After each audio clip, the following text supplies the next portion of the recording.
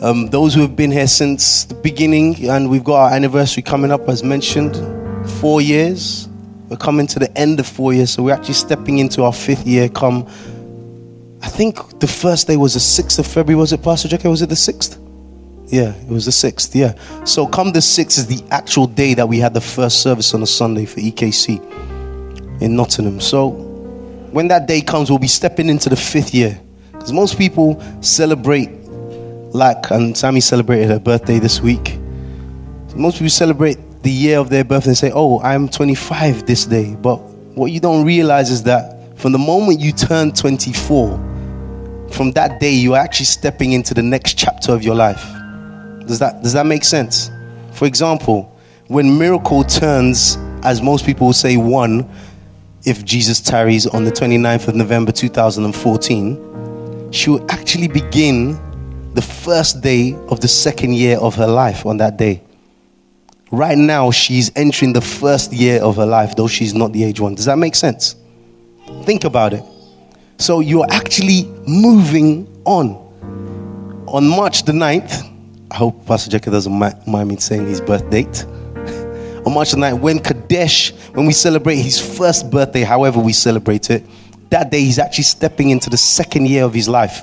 Right now he's completing the 1st year. So think about that when you mark the days of your birth. From the day you actually mark that day, that's not actually the year you are. You're actually stepping into the next chapter of your life. Amen? It's something to ponder about. Okay. So I want to speak to you about being loyal to the faith. And this is Be Loyal to the Faith 102. Because those who will be here, I did 101 in about, I think 2010 or 2011. I can't remember. Was it 2011, Pastor Paul? Okay, I can't remember either. And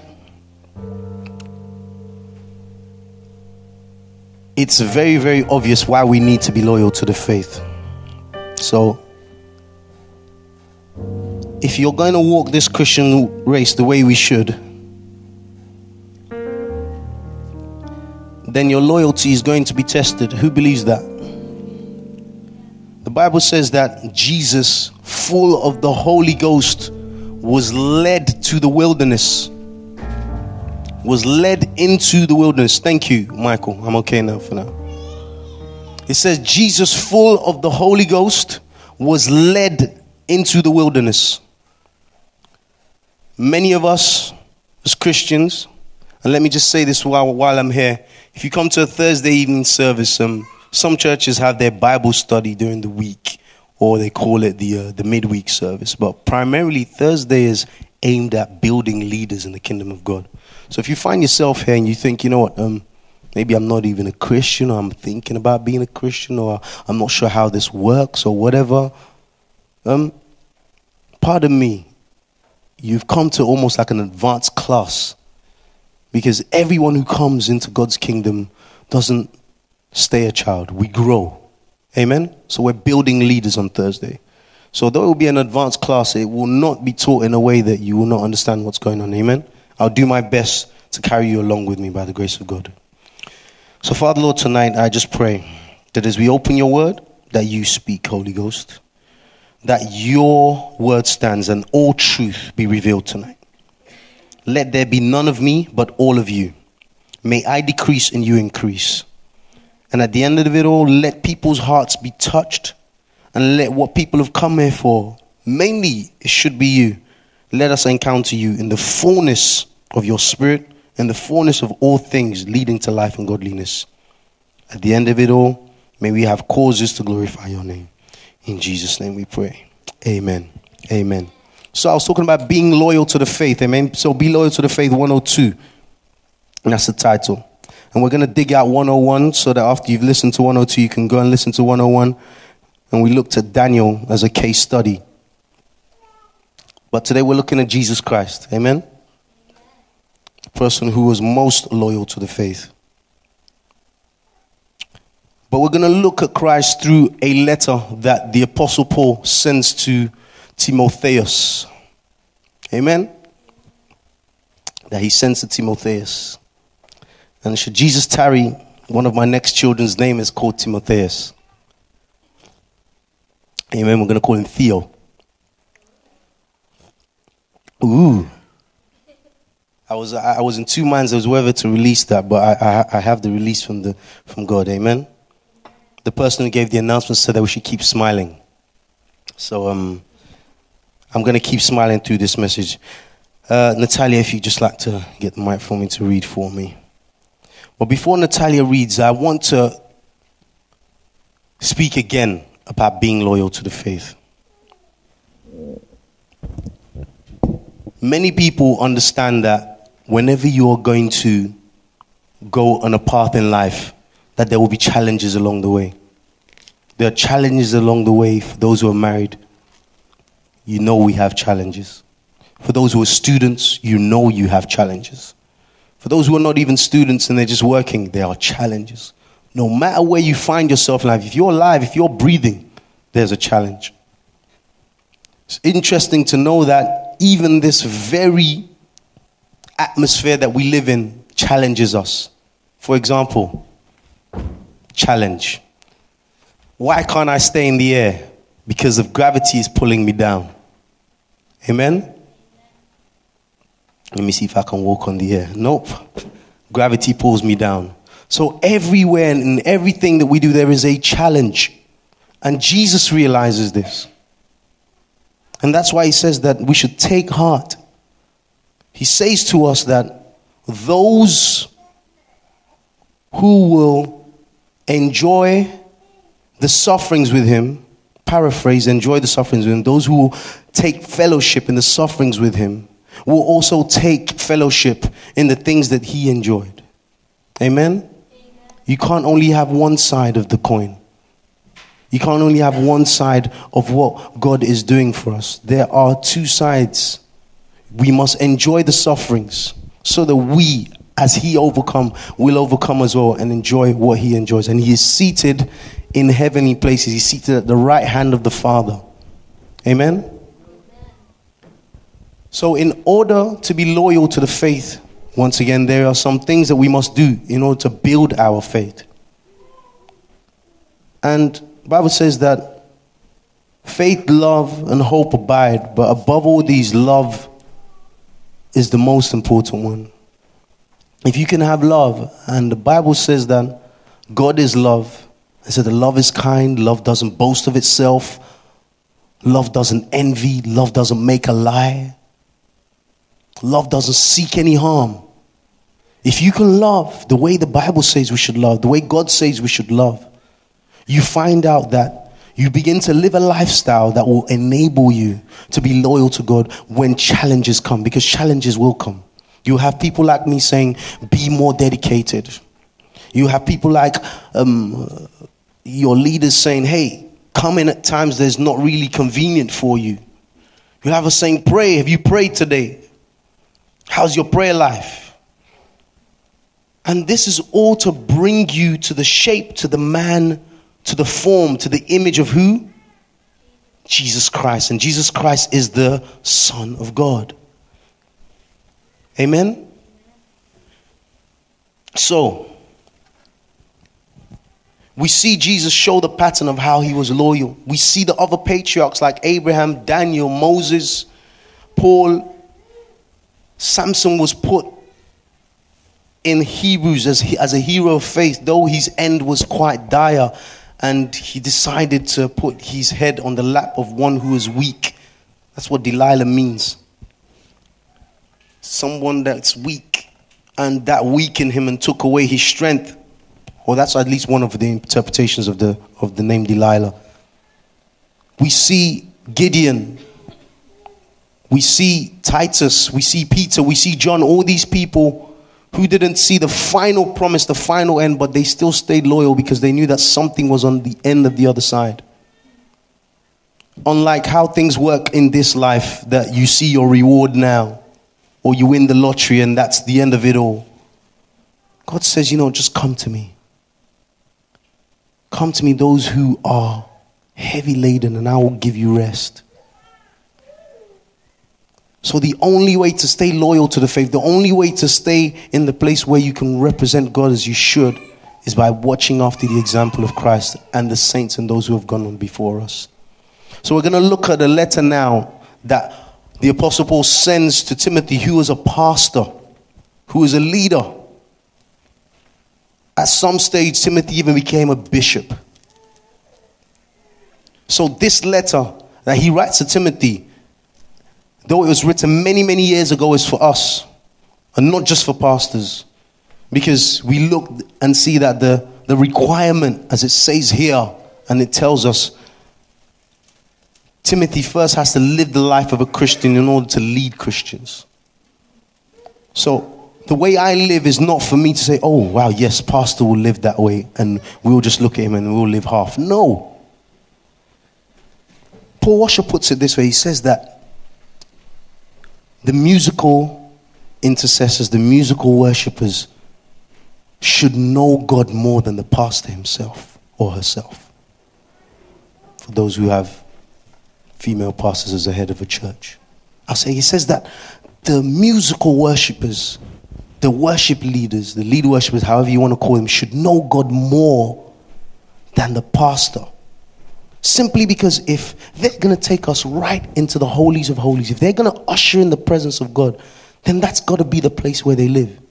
Because pastors have to, like Moses, sometimes step out of there and come and see to people's needs and wash knees and counsel and things like that. Whereas you guys, you should be stuck in the heavenlies. So thanks be to God, I do both. Amen. I'm both in the heavenlies as much as possible, and but sometimes I come down and be relevant and give counseling and things like that. Because as much as I want you guys to know, those who are in the worship team, to know God more than me, then if I see that happening, then I will chase God ever the more. Iron sharpeneth iron. The fact that you're waxing greater and stronger in God builds my faith up, makes me want to be like, I want to be like Esther, because she's bold in the Lord, because she wants to chase after God. I want that. The Bible says, covet the good gifts. I don't want to covet Esther's wonderful earrings. That's going to perish one day. There was a joke made that somebody was asking for gold coins, and then an angel came and said to him, why are you asking for gold coins?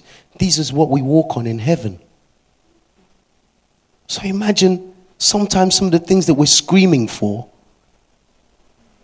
that's what they walk on in heaven. And if that's not necessarily our final destination, but that's a place that we should aspire to live as and be like, and they walk on gold, why are we rushing to have it put in our ears or to have it hung up in our houses?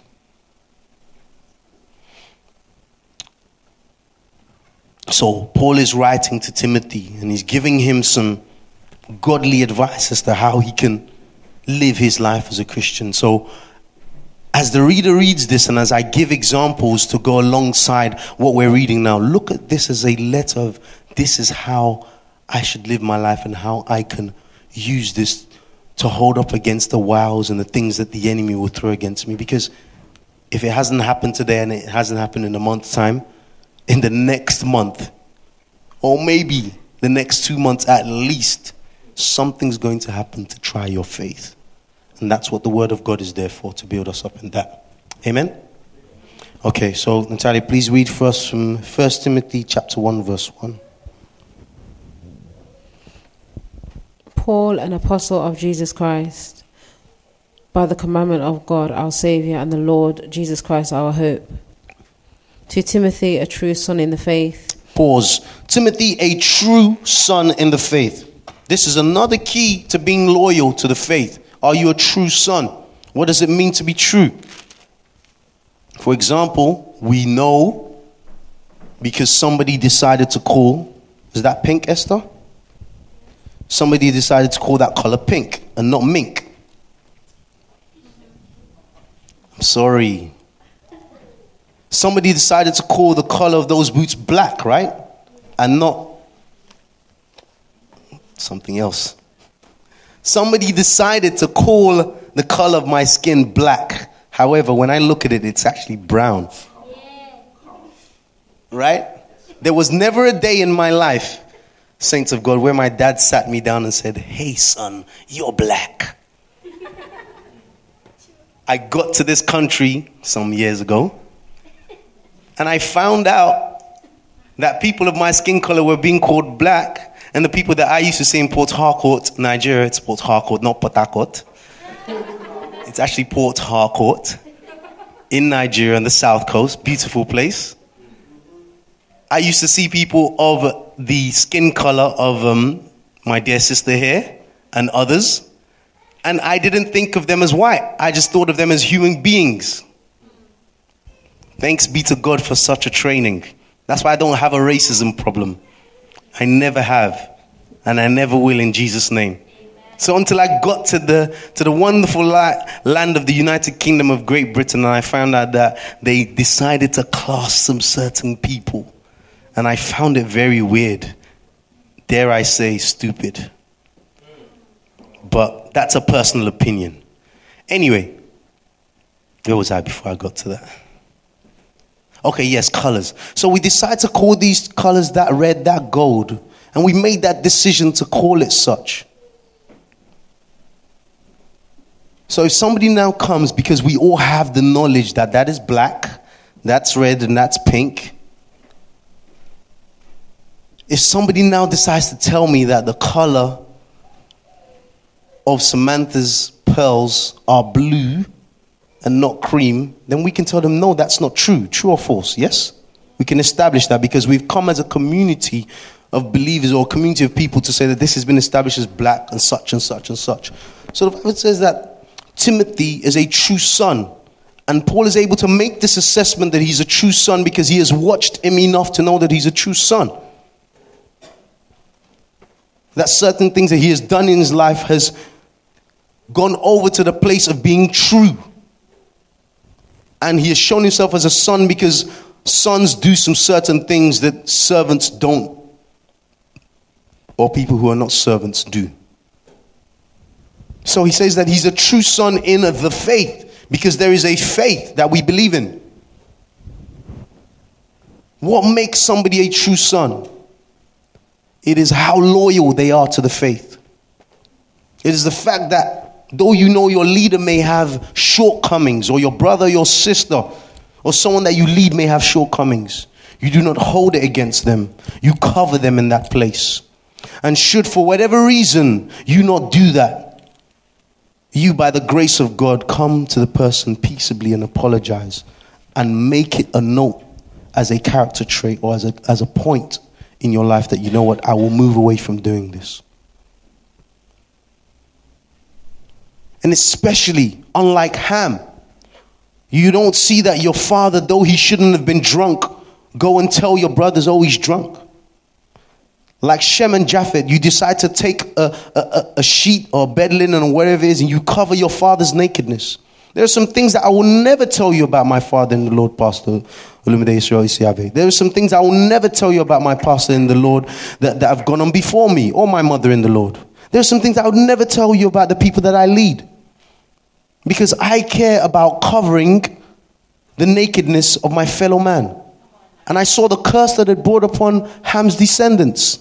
According to historians, I happen to be one of Ham's descendants and people of my skin color. It's not a history lesson in that today, but I say that to say this. If we do not look at how people have been loyal who have gone on before us, then we have no example, we have no map, we have no route to plot as to how to be loyal. For example, someone could say that being loyal to them is the fact that I bring Pastor food. I bring Pastor food every Thursday and every Sunday. I'm showing my loyalty. But yet when Pastor says do something, I don't do it. Simple instruction. Which do you think God wants more? To obey commands or to bring lots of money into the house? Someone can pay us 5 million, 5 billion, can be the biggest giver monetary, financially in the house. But if they do not obey the commands, if they do not obey the ways and the laws of God, then what really is it that they're doing? Is that a true son? And when I say son now, I'm including the females. I'm including all mankind. So Paul could testify that Timothy was a true son in the faith. And it doesn't tell us much of the things that Timothy did.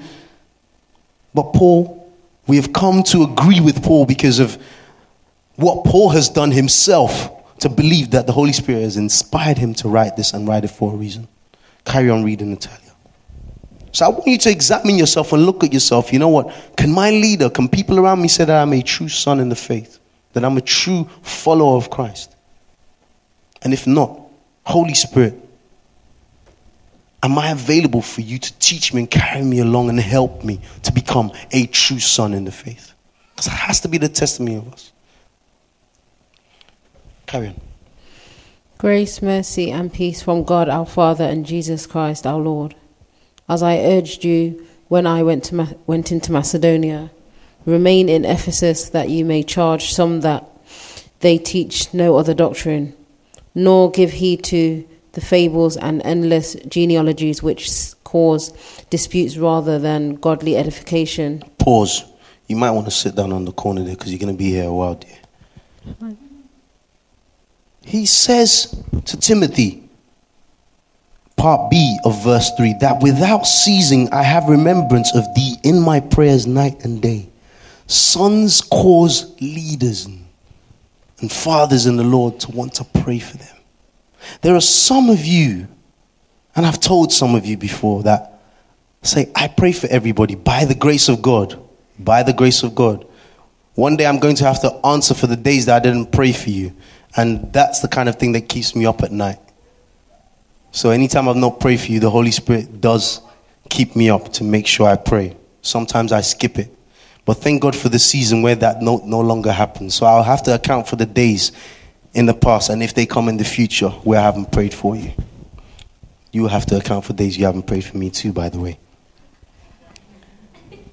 The Bible says that Paul says, I have remembrance of thee in my prayers night and day. I'm thinking night and day.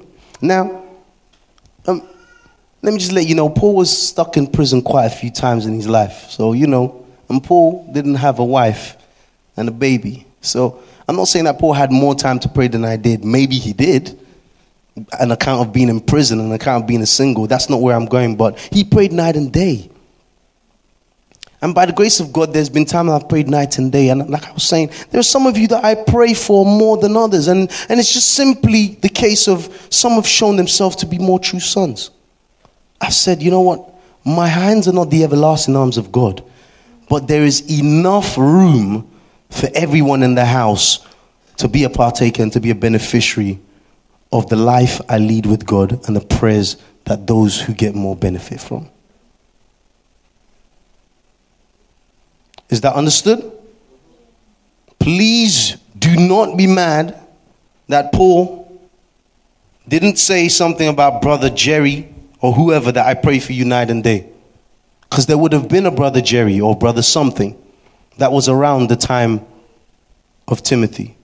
Case in point, John Mark, for those who know the story in the book of Acts, left the company with Barnabas because it was Paul, Barnabas, John Mark, and Silas. Or was it Silas? Or was it Silas? That was with them.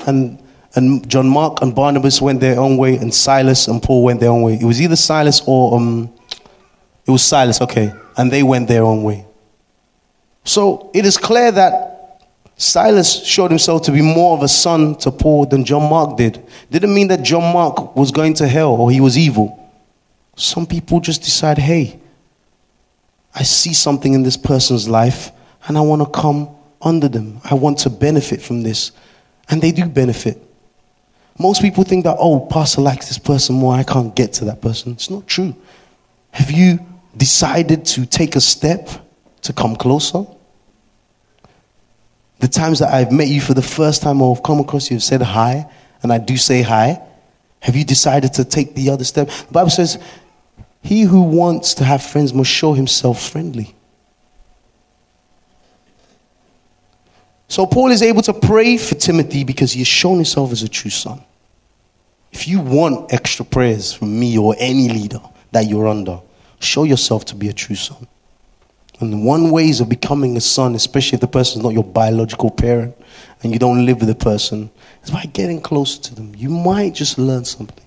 You might. Keep reading. Which cause disputes rather than godly edification. which is in faith. Verse 5. Now the purpose of the commandment is love from a pure heart, from a good conscience, and from sincere faith. Pause. What verse are you on? 5. Verse 5. Okay. Are you reading 1st or 2nd Timothy? First. He said first. I'm so sorry. Bear with me. She's been reading 1 Timothy. I've been looking at 2 Timothy. It's 2 Timothy I want. 2 Timothy chapter 2. Bear with me. See, Paul can do this to you. He starts most of his letters with Paul, an apostle. So once I saw Paul, an apostle, that I thought you were reading what I was looking at. But it's okay. I've been preaching what I've been looking at. So we thank God. Amen. And you guys were all nodding and showing that you were following. So we haven't lost ourselves. Sorry, Natalia, it was my fault. 2 Timothy chapter 1. If you can start again from there. God bless you. Paul, an apostle of Jesus Christ, by the will of God, according to the promise of life which is in Christ Jesus. Verse 2. To Timothy, a beloved son, grace, mercy, and peace from God the Father and Christ Jesus our Lord. Amen. Pause. You see how Paul's letters start? Quite similar. It says, to Timothy, my dearly beloved son, grace, mercy, peace from God the Father and Christ Jesus our Lord. Keep going. Verse 3, I thank God, whom I serve with a pure conscience, as my forefathers did, as without ceasing I remember you in my prayers night and day. Verse 4, greatly desiring to see you, being mindful of your tears, that I may be filled with joy. Pause. See that? He's mindful of his tears. When you guys cry, I cry. I'm being serious. When you cry, I cry. Yes. Because God is pained. God cares.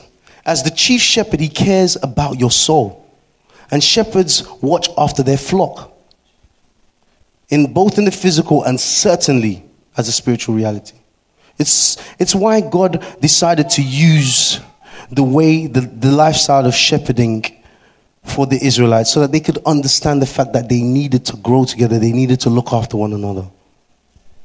So if you guys cry, I cry too. I'm pained by it. And I go to God and say, God, I don't want them crying. I want things changing for them. I want them moving in the place where you want them as a son of God. Keep reading. Verse 5. When I call to remembrance the genuine faith that is in you, which dwelt first in your grandmother Lois and your mother Eunice, and I am persuaded is in you. Verse 6. Therefore I remind you to stir up the gift of God which is in you through the laying of my hands. Verse 7. For God has not given us a spirit of fear, but of power and love and of a sound mind. Pause. The Apostle Paul says that, stir up the gift that is in you by the laying on of my hands. The Bible says that lay hands on no man suddenly. If my memory serves me correctly, Timothy happens to be the only person whom Paul says directly, I laid my hands upon. Apart from if Paul has healed somebody through the laying on of hands. Don't call me that as that's definite, but from my memory, that's as I'm thinking through, flicking through the Bible in my heart and my mind, Paul has only talked about laying hands on Timothy. There are some things that you release to some people that you don't. A son gets an inheritance. And we know that this year is the sons of God that will manifest. He says that stir up that gift that I gave to you by the laying on of hands. Think about it. When God touches your life, when God comes and you truly encounter him, you meet him, and there really is an exchange, there is something that you won't want to do. Sin will really become very vulgar, become very yucky to you. Sin will become such an enemy that if you fall, you are so pained by it that you just want to run back to the place where you no longer want to do it.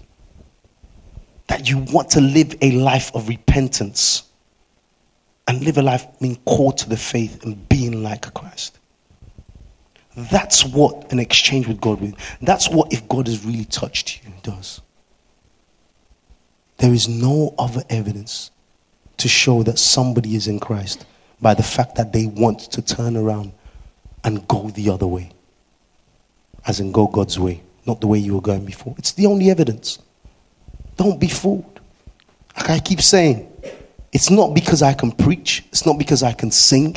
It's not because I can go out there on the streets and speak to people about Christ. Those things are great.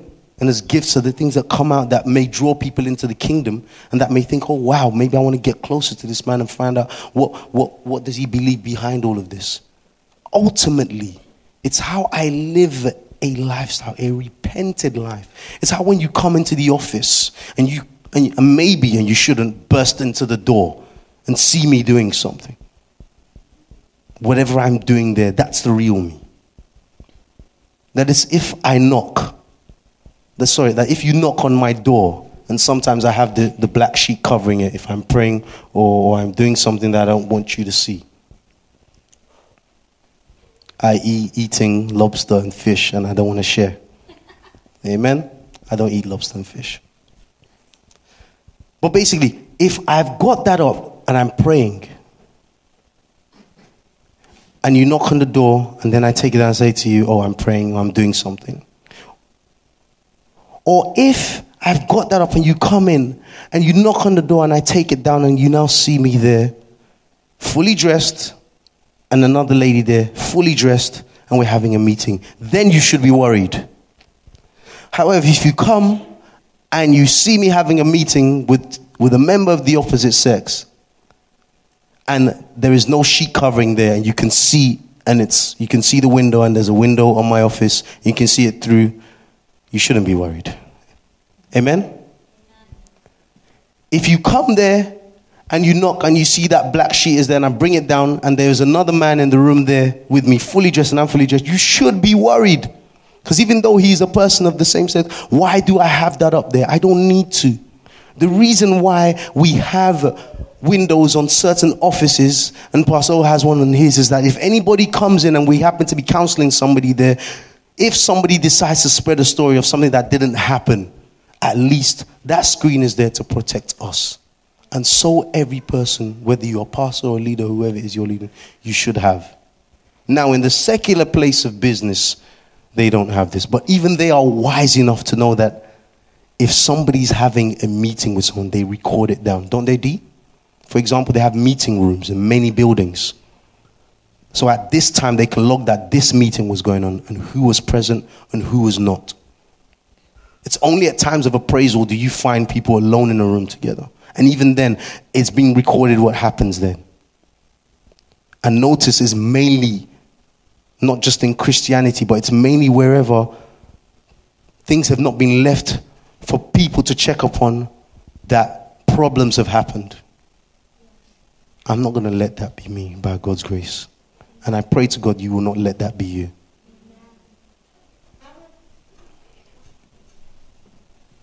So we see the example, once again, of what Timothy was doing. And we see that his mother, Lois, and grandmother, Eunice, had great faith in them as well.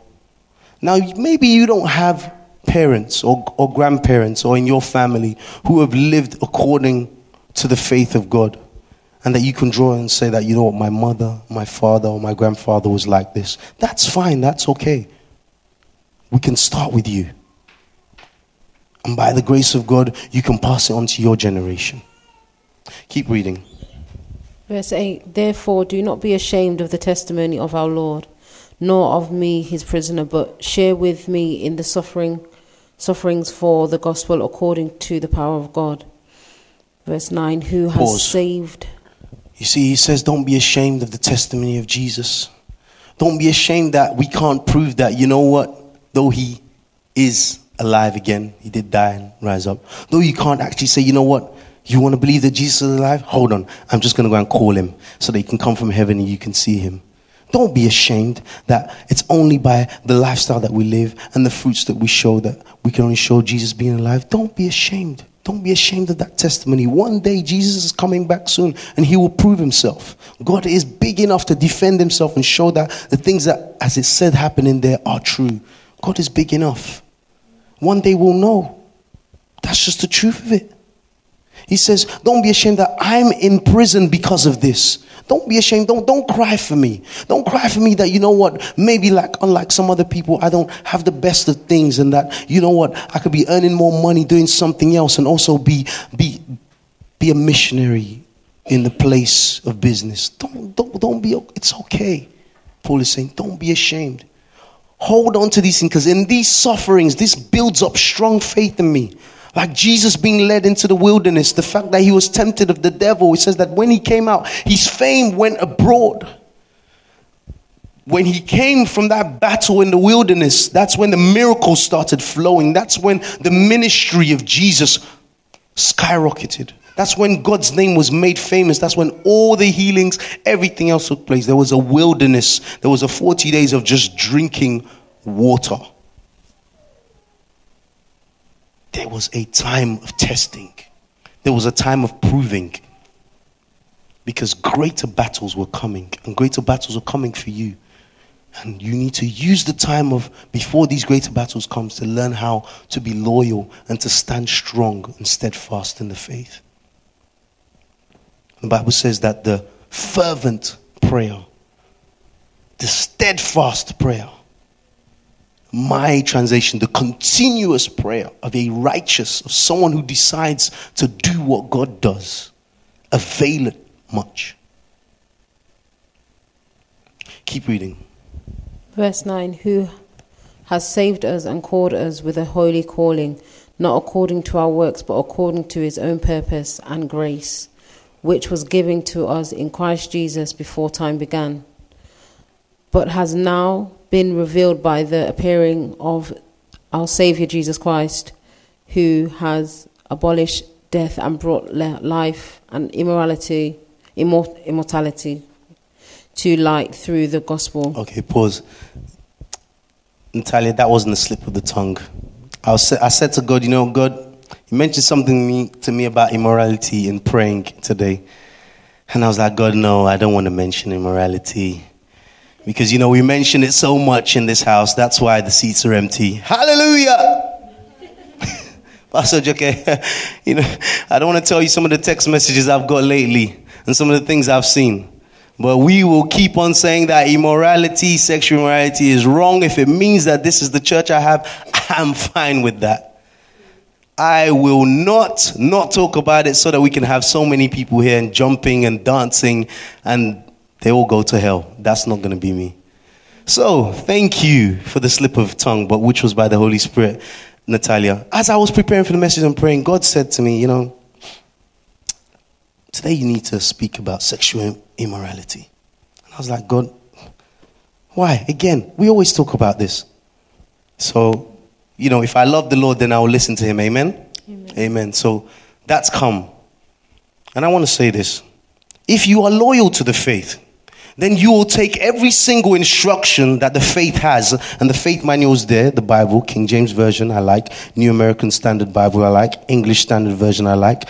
New International Version, I don't like so much. New Living Translation, I don't like so much. And the reason I don't like those so much is because some of their translation do lose some of the realness, or should I say the strongness of what the word says.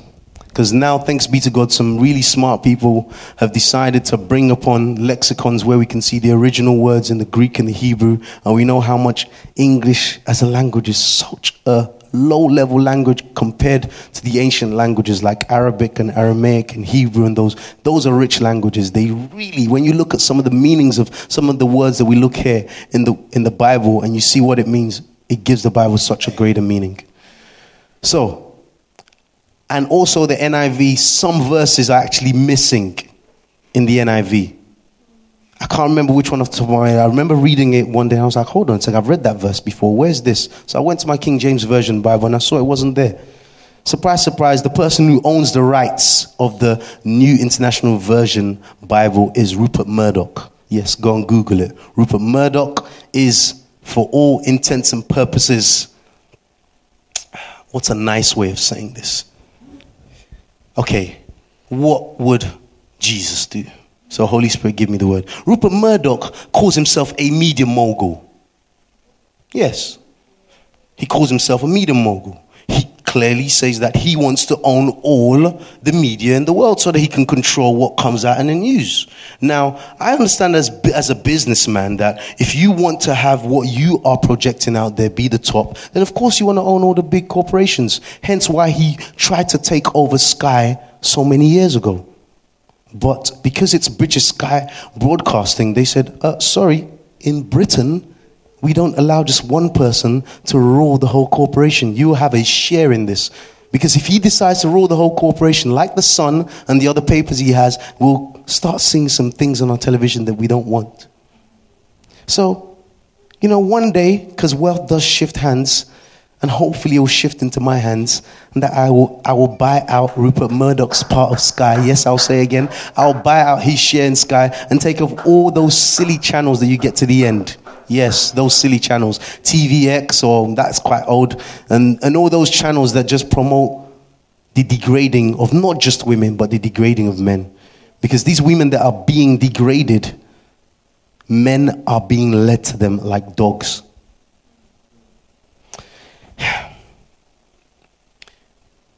So back to sexual immorality. If you say you're going to be loyal to the faith, then every single part of the faith we decide to take on. You don't say, because it's easy for me not to lie, I'll decide not to lie. And hey, you know what? I've fallen in the place of sexual immorality before. I can't get up. You know what? God understands. I keep falling. Then I'm not going to do anything. No, you have to do something about it, because trust me, one day you're going to get to a place where somebody will want to marry you. And yes, it's true, somebody will want to marry you. Whether they're so saved or not, somebody will want to marry you.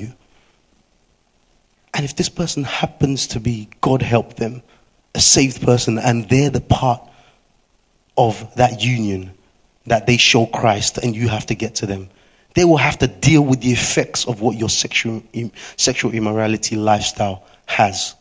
So if you don't deal with it now, your spouse in the future will suffer. If you don't learn how to block your eye gates from watching the things it shouldn't.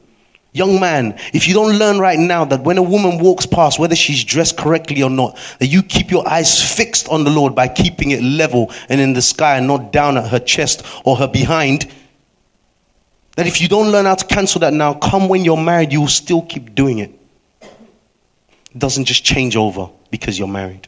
Young woman, if you don't realize that if you keep looking at that man on the Health Men's magazine or wherever it is that you look at it, if you don't learn to stop and not say, oh, how I wish my husband could have packs like him, you are in danger, young woman. You are in danger, woman, of letting that form a psyche in your mind, so that even to the place, and especially for women, when you are actually making love to your husband, that you are imagining that man.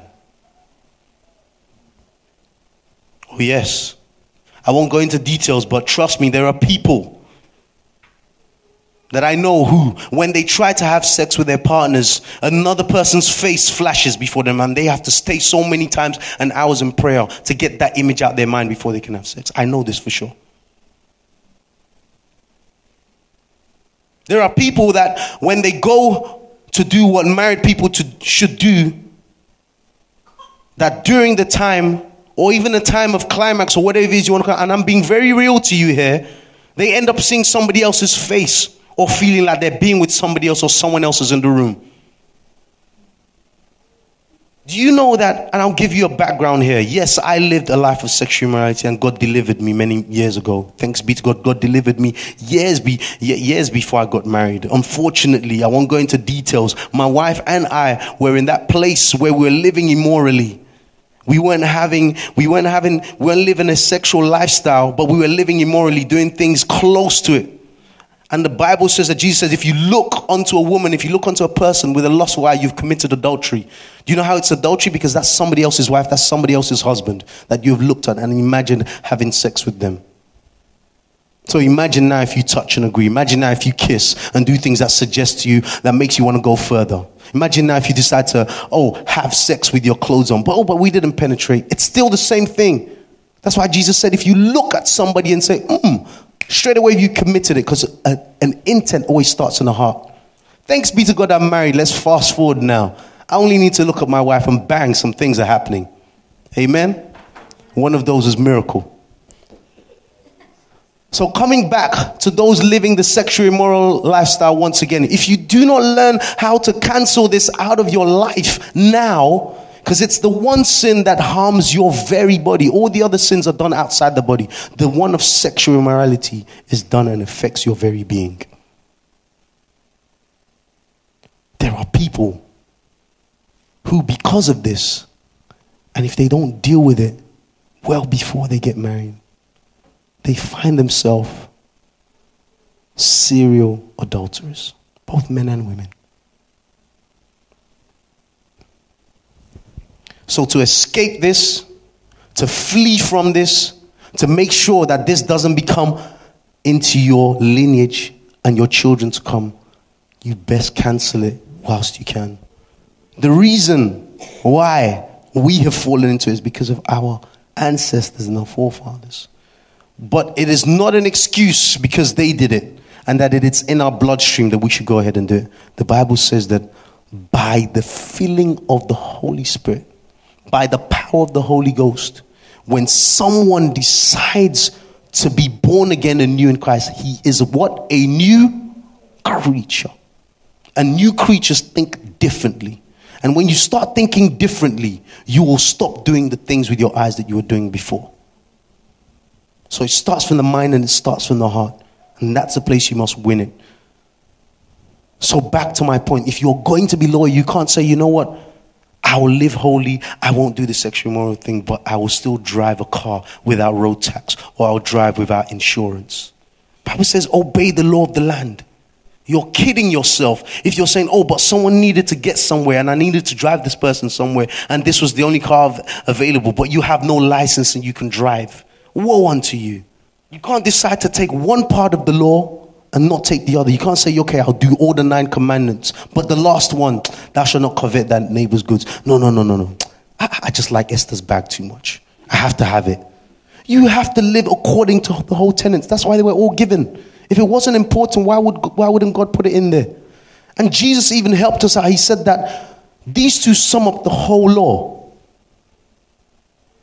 Love God with all your heart, mind, and strength. Heart, the seating, where everything comes from, out of the heart, out of the heart. What's the word again? Out of the abundance of the heart, the mouth speaketh. So the things that are coming out of my mouth, not just on the pulpit, but on a regular daily basis, is what really lives in my heart.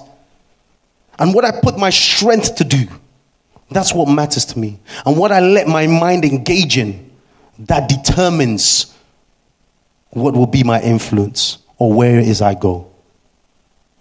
And he says, love your neighbor as yourself. I'll add to that. He says, love your enemies. Do good to them who hate you. That means that every single person you walk with or encounter, you have to love them. So imagine if you love your enemy. Imagine what great love you have for those who are not your enemies. And Jesus says that who gives a reward to someone that they love? Will you ever get a reward for loving your brother, your sister, or for loving your mother, your father, your wife, your son? You're expected to. It comes easy. It's easy for me to love someone who comes into the church for the very first time. But let me love the person who comes into church and decides to inflict pain against someone I love. Let me love that person. That shows whether I truly love. Let me love the person who decides not to have the same faith as me, who's not convicted that Jesus Christ is God. Let me love that person. That shows whether I truly love. Let me love the person who knows nothing about Christ, who, if I go and say to them that this is the way, the truth, the life, they will look at me and walk off. Let me love that person. That shows whether I truly love. Let me be like Christ. Come down to a people on earth and decide that they want nothing to do with me, but I'll still die for them. I'll still shed my blood, knowing that one day maybe they'll just get it. That's the true testament of love. That's the true showing that I'm loyal to the faith. I'm back to sexuality, and I close on the sexuality point with this. Those who choose not to cheat on their spouse show that they're loyal. Those who are married here, and you can testify to me, when that day comes, if Jesus tarries, where either your husband or you're on your deathbed and you've lived the full life. We all know we're going to die one day. Nobody can escape it. The Christian knows that to live is death and to die is what? Gain. Because when you die in Christ, hey, you have life everlasting. There's more trouble while I'm alive because at any moment I could fall. But when I die and I die in him, no more falling, no more sinning. Hey, those who realize that, you know what? If I or my husband can lay on that deathbed and he can tell me and look me in the eye, and I know when he tells the truth because I lived with him for many, many years and we've lived a godly life in Christ, and say, you know what? I was faithful to you to the end. Honey, so-and-so, I was faithful to you to the end. And maybe, just maybe, because some people have had this and some people have stuck around like Hosea and his wife. Maybe at her deathbed, because it doesn't tell us whether, it just tells us that Hosea kept taking her back. Maybe, just maybe, she changed and she said, you know what, honey, I'm sorry that I lived a life of betraying you, of being unfaithful to you, but towards the end, I was faithful. Do you know how happy Hosea would have been? Do you know how happy God is when he realizes that, you know what, we don't serve any other God with our affections? Do you know how happy I am to know that when my baby was born, and I'm going there with this, when I saw her face, that I could see my image, my very face on her? Now, I didn't pray that she had to look like me. I don't care about that. But do you know how pleased I was to see that?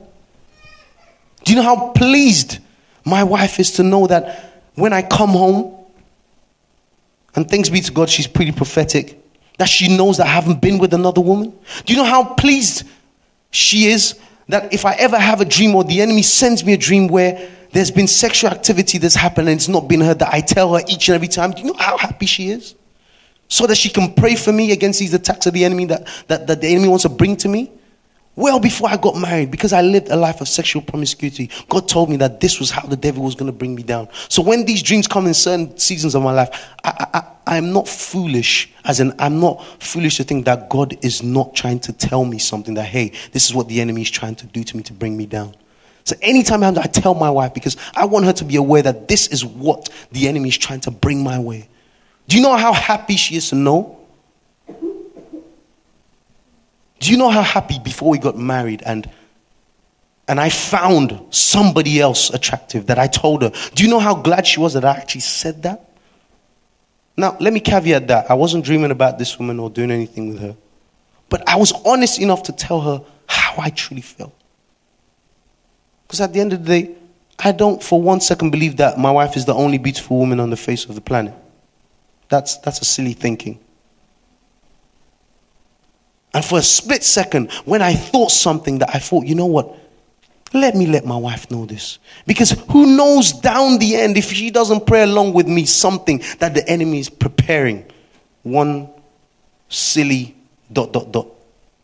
person that the enemy might be preparing in the future to make me fall. By being honest, by being faithful, we are able to come into the image of Christ together. Don't play with sexual immorality. Some people never recover and some people never come back. I won't mention their name, but I know people who are in their 80s now who are still cheating on their wives.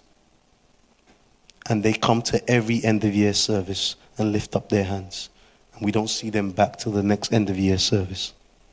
When I say end of year service, I mean on the 31st of December. Look how many people were in the house on that day. Where are they now? And some of these people, God knows, I know, they don't have churches. It's not that they came visiting from another church, Steffi. They actually don't have churches. But it's the end of the year, it's the last day. Let's come. In case the rapture happens, I'll be in church. And I'll go, lie. You won't go. You will not go. Pastor Paul, is that not true? They will not go. Because they have not given their heart over to him. They're not faithful. They're not loyal to him. You will not go. God doesn't play games like that. There was once I felt the wrath of hell. I found myself in the house of a friend. And I fell asleep. And the moment I awoke, what awoken me was a vision as plain as day as I was living now. There's a difference between a vision and a dream. I had woken up from sleep. And from waking up from sleep, I went into a trance somewhere and I literally felt hell burning. And I saw a hand pull me out. I shouted, and everyone looked at me and said, what happened? And I told them what happened. So I know it's real. I've had the personal experience. You may believe me or not, but there is a way of coming into this and knowing this. By getting yourself so wrapped up in that word, you'll begin to see some of these things. Don't play with sexual immorality. Some people don't come back. Believe it or not, it's not just only men, it's women as well. Some women, because they didn't kill that appetite of sleeping around, find themselves still doing it. Not just in their marriage, find themselves unmarried and just giving themselves to any Tom, Rick or Harry. And it is a shame. So don't play with it. You're not for sale. You're not cheap. You're bought with a price. You're a precious jewel before the Lord. You must be loyal and faithful to him, and you can be. Just keep yourself around him.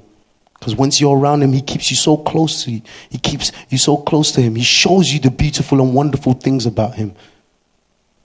When you get to a certain place of reading God's word, even the genealogies, the thing that said this person begat this and begat this, the way to make sure it's not boring for you, find out what those names means of those people.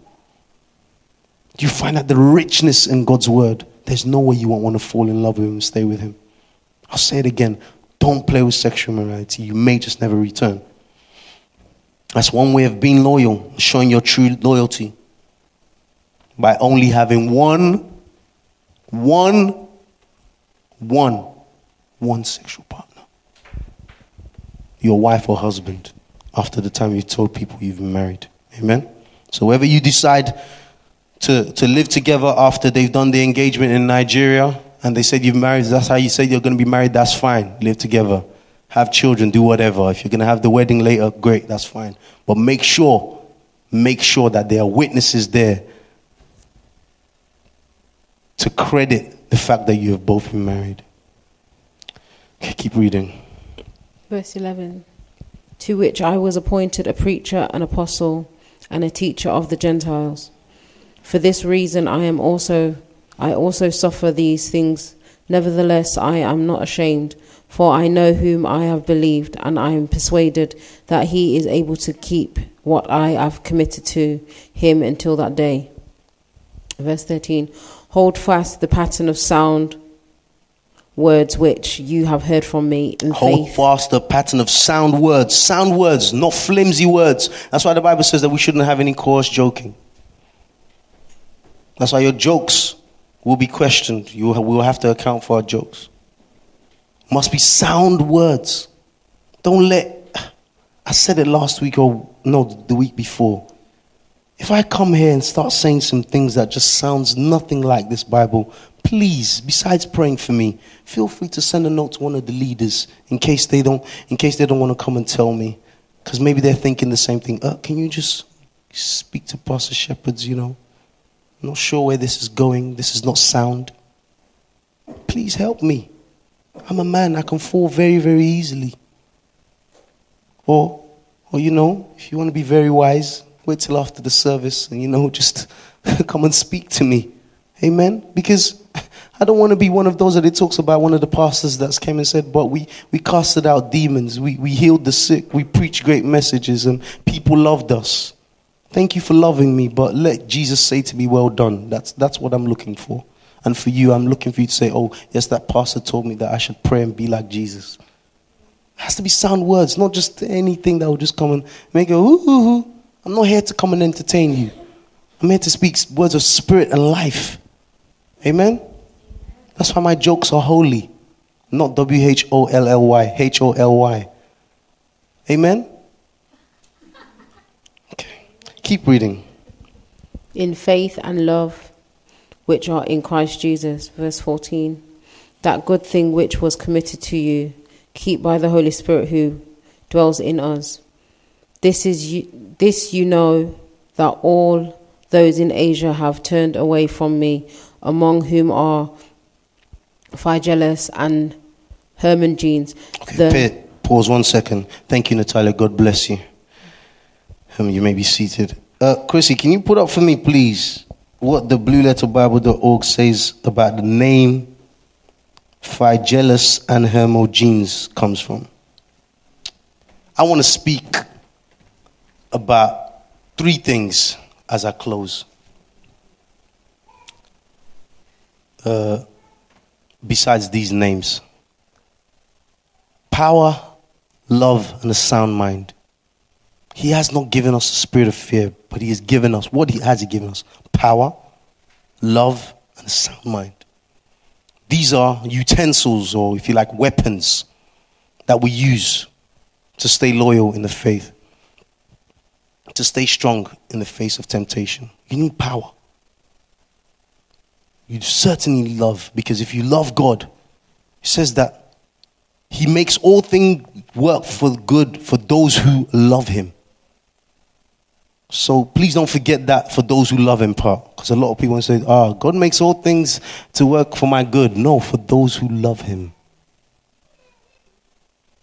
Amen? For those who love him makes it work for their good.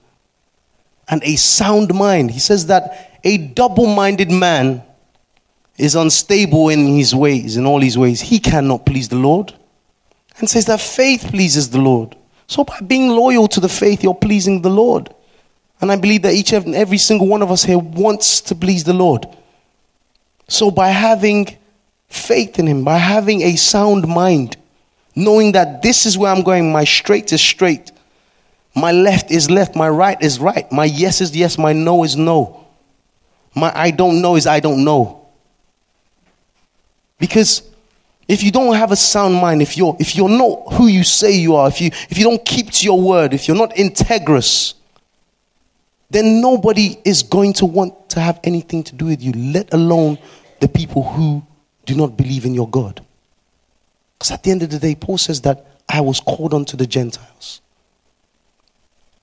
God, who is nothing like humans, who created humans, shows us how to be. Came in the form of flesh to show that, you know what? This is how God lives. And this is how you can be.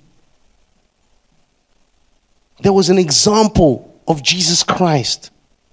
And that's the example we're to follow. He was loyal to the end. And we are to be loyal to the end. We must have love. And the only power we should have is that of the Holy Spirit. And a sound mind.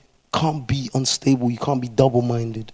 So if you're unsure, like James 1:5 says, ask of God. Who doesn't know anything, ask God for wisdom so you can know what to do in that situation. Have we got the meaning of those names up? It's from verse 15. I want the meaning of the name Phygellus and Hermogenes. So some people in Asia, and it's not just the Asia that we know today, it's more of the eastern part of Asia. So if you look at the eastern part of Asia, for those of us who know the map of the world very well, we're looking at places like Turkey, Greece, Crete. We're looking at Macedonia, that part. More eastern, not necessarily eastern bloc of Europe, but that Turkey, Greece, Crete, Macedonia area. And just to the east of Jerusalem. That's the Asia that Paul is talking about. So some people have turned away. All right. Phygellus means, let me come and read this because I can't see it. A little fugitive. Surprise, surprise, this person leaves Paul. Who knows what a fugitive is? Where's the lawyers among us? Who knows what a fugitive is? I'm not a lawyer. Someone running away from the law. Somebody running away from the law. And we know that even the law written in today's day and age, where did it stem from? The law of God, the Bible. They've got don't kill, they've got don't steal, they've got don't murder, they've got don't commit adultery. Even though it's not against the law to commit adultery in today's day and age. What a problem. But yet, they say it clearly that if somebody decides to have sex with someone who's under 16, they have committed a crime, right? However, in some countries, you are allowed to be married before the age of 16. So I wonder if this happens, whether they will take somebody to jail. Now, we know in our day and age, 14 and 15-year-olds don't get married in some certain circles. And somebody might want to say, oh, but Mary gave birth to Jesus when she was 14 or 15. Well, the Bible does say that nothing is new under the sun. However, we are to observe the customs and the times that we find ourselves in. In their day, from the moment a girl or a guy was born, they were being prepared for manhood and womanhood straight away. It doesn't really happen today. Amen? I find it very, very hard to see many 14 or 15-year-olds who had been ready as Mary was. Amen? I'm not God. I'm not the Holy Spirit. Things could turn out that they could come back full circle and be as how they were in the days of old. But it is clear in this day and age, given the lifestyle that we lead now, 14 and 15-year-olds of this day and age, hardly 99.999% I can say are not ready for marriage. Amen? Somebody who runs away from the law is a fugitive. And it says a little fugitive. When you think of something little, you think of something that is unable to carry weight. So a little person who runs away from the law. Imagine Phygellus is running away from God's standard. Now, it doesn't say that, but that's what I pick up from that. This person turns away. Surprise, surprise, he turns away and leaves Paul. Hermogenes. What is that? Lucky born or born of Mercury. Now I'm trying to remember what Mercury was. Is there any other ones apart from that? For those who don't know, lucky, the word luck is deciphered from the name Lucifer. Now we know Lucifer has a good meaning as in light holder, but because of who Lucifer became, we know in the world that luck runs out. So please don't call your child lucky. And please don't give your children any of these names because you don't want them to be a little fugitive. And you don't want them to be born of Mercury. Mercury happened to be one of the indigenous gods from the olden days. Are there any other translations for what Hermogenes means, Chrissy? No. Oh, sorry, I keep saying Chrissy Dorindo. Okay, thank you. So the point I want to make there with the names is this.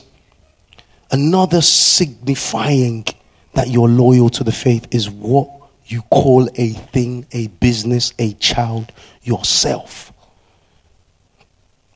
What is your name? A name carries a nature. A name carries a character trait. And these people lived out, especially Phygellus lived out what his name was. Hermogenes manifested what his name was. Timotheus means honoring God. Now, there are some amongst us who unfortunately were given names that weren't nice. It doesn't necessarily mean that you have to live that out. Because when you are now in Christ, anything is possible in him.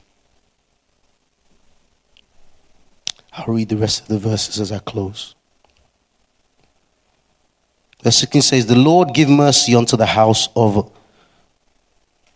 Onesiphorus, for he oft refreshed me and was not ashamed of my chain. Can you put up the meaning of Onesiphorus, please? Verse 17, but when he was in Rome, he sought me out very diligently and found me. The Lord grant unto him that he may find mercy of the Lord in that day, and in how many things he ministered unto me at Ephesus. Thou knowest very well. Do read more of 1 Timothy. It will help you in your journey, not just as a leader in the house of God, but in being loyal to the faith of God and becoming like Christ. What does that mean? I love this. If this name wasn't so, quite mouthful, I'd want to steal that for a child of mine in the future. Bringing profit. Bringing profit. Is it a surprise that this is someone who came out and sought out Paul to refresh him? Names matter. And the meanings of names matter. So once again, I don't say this to put scorn on anyone who doesn't maybe know what their name means or it doesn't mean something good. You don't have to live out the ones that don't mean something good. You don't have to. Once you're in Christ, you can, like the people who have gone on before, be loyal to the faith. I want us to stand up and pray a few prayers before we close.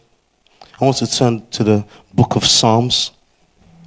The book of Psalms was written by people who had deep connection,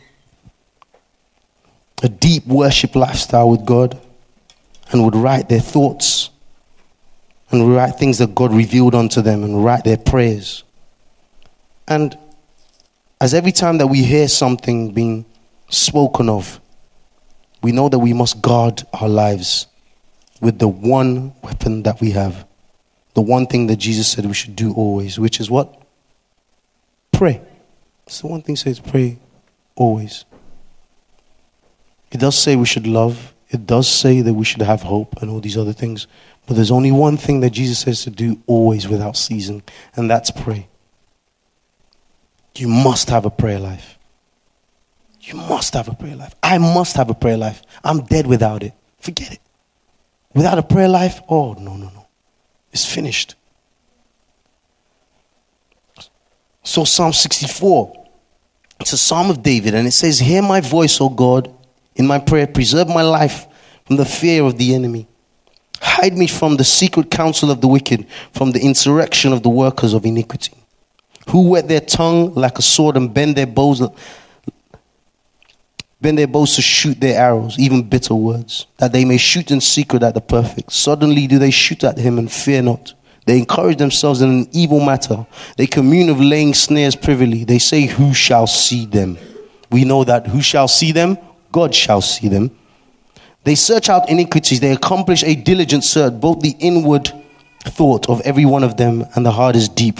But God shall shoot at them with an arrow. Suddenly shall they be wounded. So they shall make their own tongue to fall upon themselves. All that see them shall flee away, and all men shall fear and shall declare the work of God, for they shall wisely consider of his doing. Now let's read verse 10 together.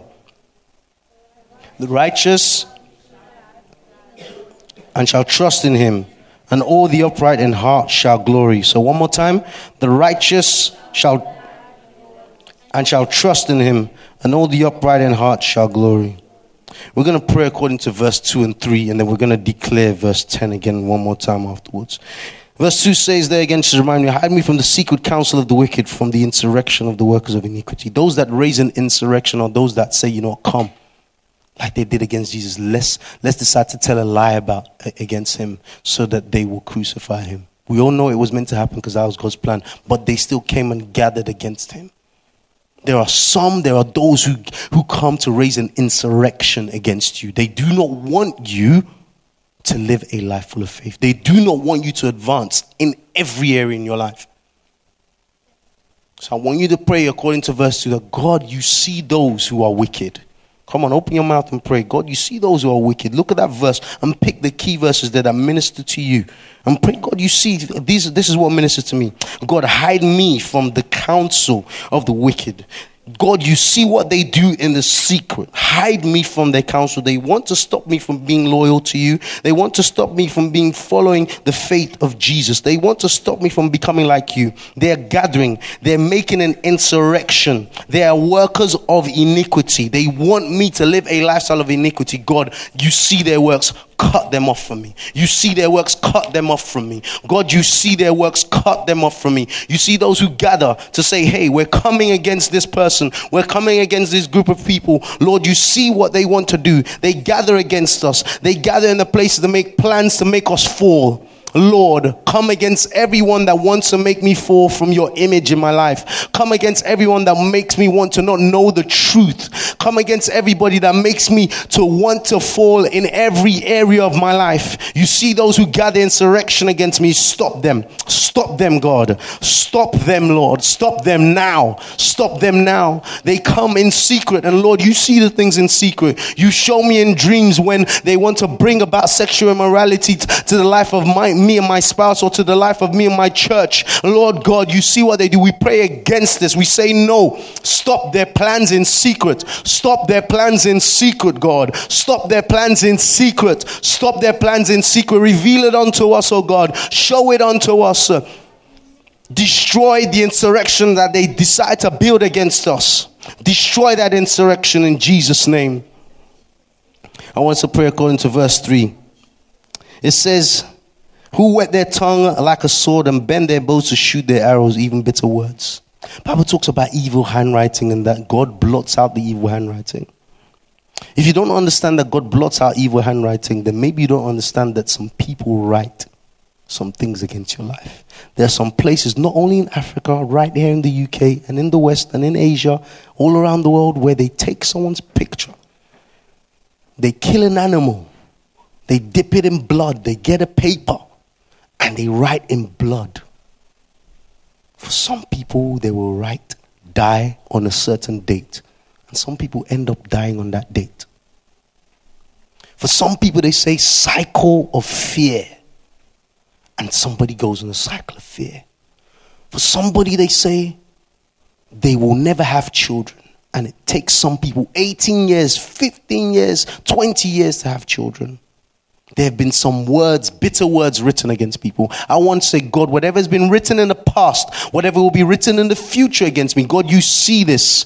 Blot out. Your word says, I take the promise of your word that it says, you blot out the evil handwritings against me, God. Blot out every evil handwriting. Blot out every evil word against me. Blot out every evil handwriting against me. Blot out every evil word. God, for everyone in this house, from the babes yet unborn to the babes living now, to the royal God, to the Levites, to those who are not even Levites, God, to leaders, to the pastors, to the leadership in this house, Lord God, blot out every evil handwriting. Blot out every evil handwriting, Jesus. Everything written against us, every evil report, every bitter word sent, God, blot it out. Your word says that you blot out the evil handwriting, God. We take a hold of that promise and we say blotted. For those that have been written against, saying that they will not pass through university, or they will keep going years and years and years, repeating the same course, God, we say blot it out. Father, Lord God, we speak for those who have been saying that they will never come to know the truth. They will never come to know who is God. They will never come to know where God lives. They will never come to know the relationship of how to live a place filled and loving God. We say blot it out. We come against the writings written that this person will live a life of fear. This person will never get over whatever it may be, whether they were raped, whether they were mistreated, whether they were molested, whether they were maligned, whether they were made fun of, whether they didn't understand something in school and that thing is still holding them down. Lord God, we say blot it out. For every person who's walking in a cycle of poverty and who keeps going from just bill to bill, and just paying bills and never able to do anything more, Lord God, we say, we take on the promises of evil handwritings being blotted out, and Lord God, we say blotted.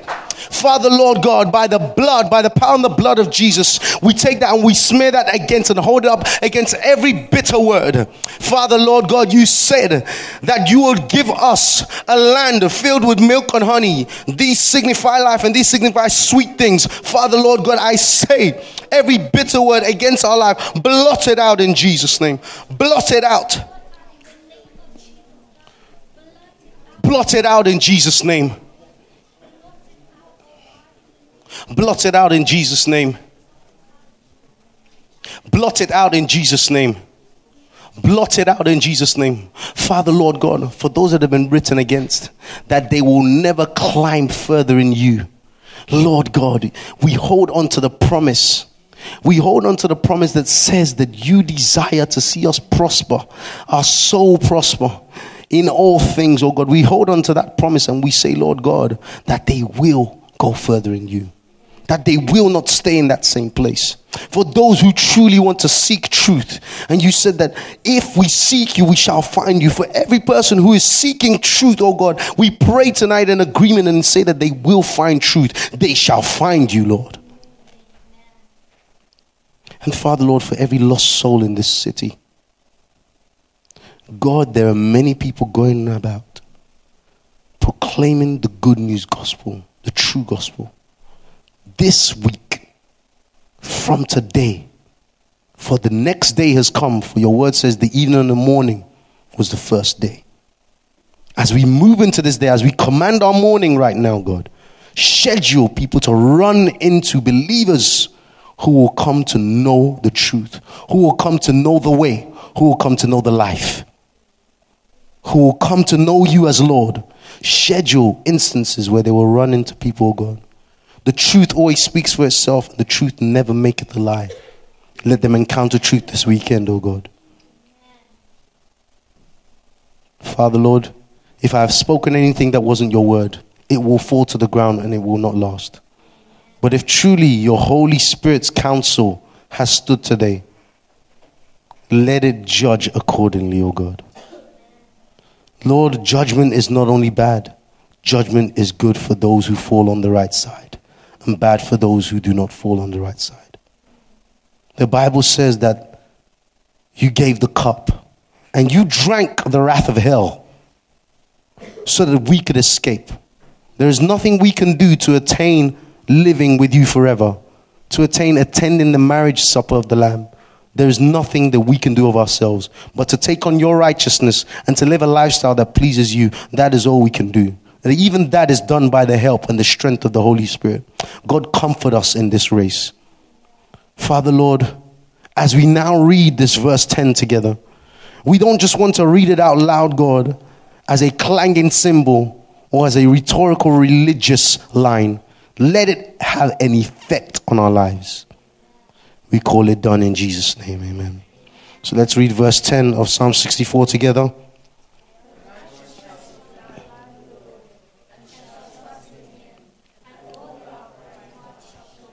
Amen.